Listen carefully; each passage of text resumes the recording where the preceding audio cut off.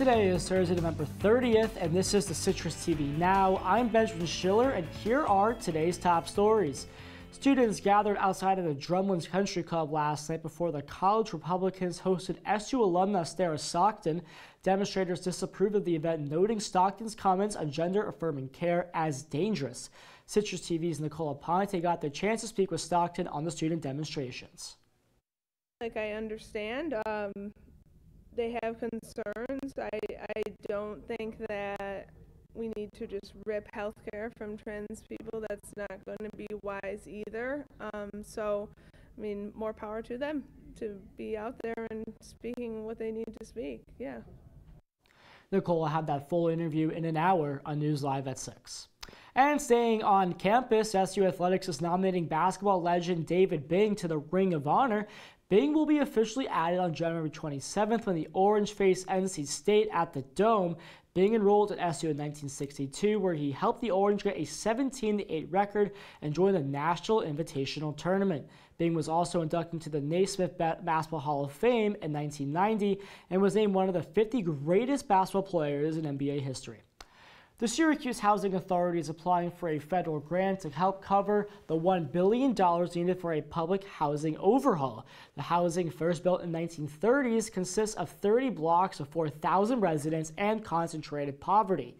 The overhaul plan will replace every housing unit with more affordable apartments. The Common Council will decide whether to apply on this upcoming Monday. And sticking with the city news, an adult male died in a crash following a police pursuit on Syracuse's west side, authorities said last night. A patrol officer noticed a stolen Kia near Clinton Street and attempted to stop the car. Police say the stolen vehicle fled at a high speed until crashing into a stone wall on South Wilbur Avenue. Kia has come under nationwide scrutiny for lacking anti-theft technology. It is unknown how that car was stolen. And coming up on the Citrus TV Now, a Korean barbecue restaurant is opening up here in Syracuse. Find out how this one is different after the break.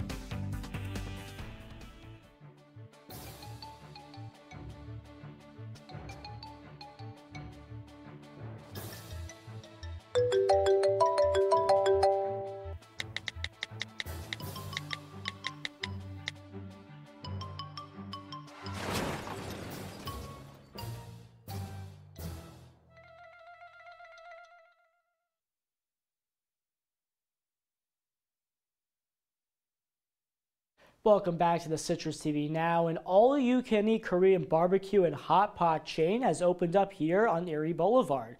The location is K-Pot's 7th in New York State. The chain modernizes Korean barbecue with a full bar and a nightlife atmosphere. The restaurant says K-Pot is about tasting the global spices and seasonings, all while feeling a sense of community. The restaurant is open Sunday through Thursday from 12 p.m. to 10 p.m. and Friday and Saturday from 12 p.m. to 11. Dinosaurs are coming to the On Center this weekend as part of the Dinosaur Adventure exhibit. The event will feature large dinosaurs, a Jeep race, obstacle course, and even dinosaurs that you can ride. The exhibit begins this Saturday at 9 a.m. and continues on Sunday. Admission starts at $25 with an optional adventure pack for children. Well, as the dinosaurs come into Syracuse, they may want to bring their umbrellas. Max, will we be seeing rain this weekend?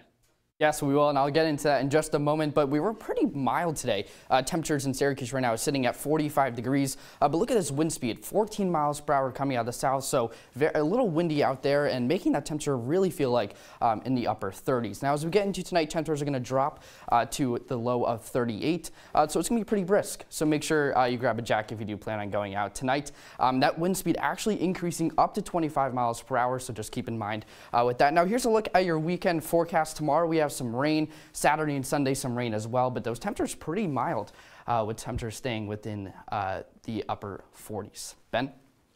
Max Williams with the bad news. Rain, rain, go away. Coming up on News Live at 6, Citrus TV reporter Leah Cohn will have the details on the Academic Freedom Faculty Panel held this morning, including how Vice Chancellor Gretchen Ritter responded to students who are concerned about campus safety for students of color. That's all the time we have for you today on the Citrus TV Now. For more of the latest, follow us at Citrus TV News on X and Instagram. I'm Benjamin Schiller. Our coverage continues in an hour.